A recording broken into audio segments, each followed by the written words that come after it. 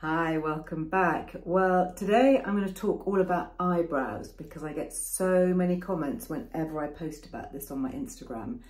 So one of the things that I've learned over the years is that if you can darken your eyebrows, especially as we age, because they tend to fade, you get lots of greys, they're sparser, then it can instantly give you a brighter, more lifted, more youthful look. So I did a post recently where I showed how I use moustache dye to dye my eyebrows. Had lots of comments about that, lots of people doing the same thing.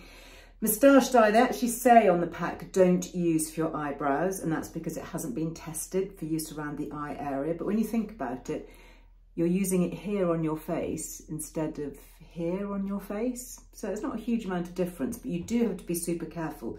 Whatever you choose to dye your eyebrows though, I would say you absolutely have to do a patch test first.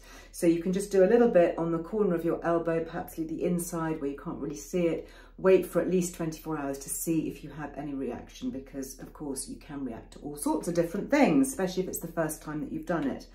So I've got a couple of things. This is the Just for Men moustache dye. Now I use this, I use maybe a medium brown or sometimes a dark brown. I think it's good to go a little bit darker than your normal colour because you really want to have that kind of pop, that bit of emphasis to give you shape and frame around the eyes. But I've also got here the special Earle Dye Brow, clever name. So that's the tint that they make for brows. It's not the same as eyelash dye. Do not use it on your eyelashes. Don't use either of them on your eyelashes. This is specially for your brows. Now the difference, of course, is it's a lot more expensive. So the Earle one, you get a little tube like this, whereas the moustache dye, you're getting, at least twice as much. So it's up to you. If you want to play safe, then absolutely go for the Earle one. They both work in a very similar way. So what you do is you have your activator and your dye. So I'm going to pop a little bit of each into the mixing tray. Use about the same, that one needs piercing actually. Where's the lid? There we go. The same amount of each to activate the actual dye. It's a bit like hair dye.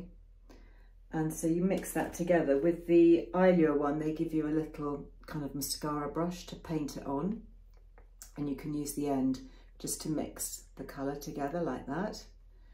So it's similar process if you're using the moustache dye. Now the moustache dye comes with a moustache brush, which I don't use, obviously, for eyebrows. You want to be much more precise. So I actually use, I've got it here, I use an eyeshadow brush. So I use a little brush like this because you can be much more precise with it. Now, it's a really good idea to just make sure that you don't get any of the dye under the brows. So I'm going to use a cotton bud, and I'm just going to use a little bit of balm, or you can use a bit of Vaseline, just to go under the eye where you don't want the dye to take. So you don't want it to get onto the skin. That just means that if you do get any that kind of drizzles downwards, it won't catch, the colour won't stay on the skin. So you just kind of can go around the eye area. But I find, to be honest, using an eyeshadow brush makes the whole thing a lot more precise and a lot easier. So I've mixed up my dye, and I'm going to use my eyeshadow brush because I just think you get a better result with it, to be honest, and pick up a reasonable amount of colour like that. If you can, use a magnifying mirror and just brush it on really lightly, and make sure you're standing in a good light as well. That is really the key. And I find that particularly these little hairs at the end, they're the ones that tend to be slightly invisible. And mine are quite sparse from years of overplucking when I was younger. I say to my daughters now, please don't overpluck your brows. You may think it looks cool now, but you will regret it later, because if you overpluck, you can actually make the follicles not want to regrow ever. So I'm going to paint this on. Now it says for this one, leave on 5 to 10 minutes. The longer you leave it on, the darker the effect. So if you're new to this, you might just want to leave it on for the shorter time. you know, if it's not dark enough, you can always go back and do it again. There's nothing to stop you doing a second round. The moustache dye I find takes much more quickly. That's like 5 minutes and you're done.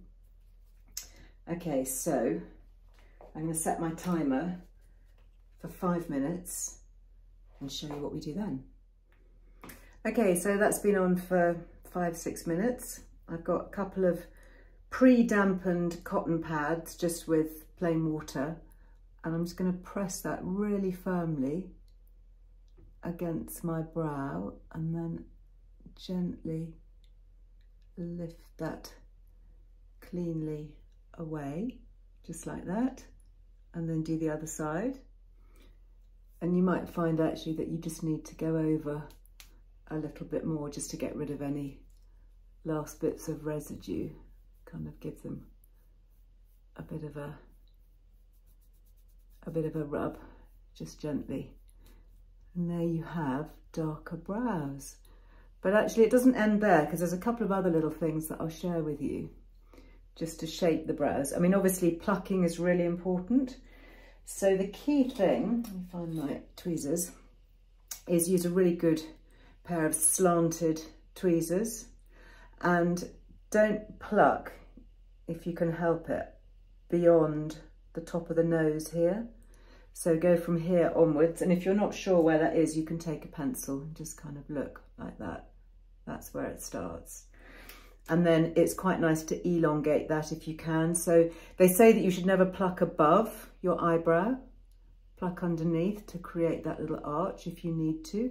Or you can use wax as well. You can get little waxing strips just to kind of whisk away those dark hairs. Because you may find actually that after you've dyed your brows, that these little hairs underneath become a little bit more visible. So it makes them easier actually, just to pluck away.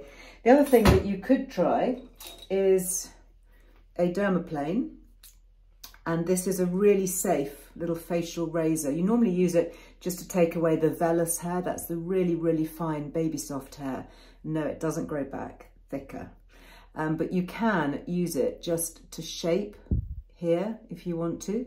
I mean, obviously your brows are going to grow back, but it can really help just to get that nice little arched shape. But remember, less is more, okay? They take ages to grow back. So just be really gentle and really careful. And then one last thing that I like to do actually is just to fill in, if you've got any sparse brows or any kind of bald patches.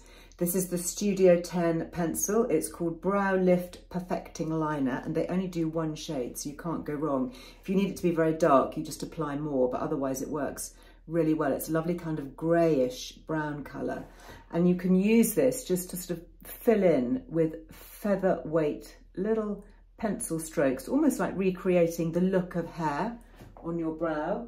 And what I do is I use this to just lengthen the look of my brow. So I just take that very gently, just to give me a slightly longer, kind of chicer look. And I'll do that on the other side, just like that, really quick and easy.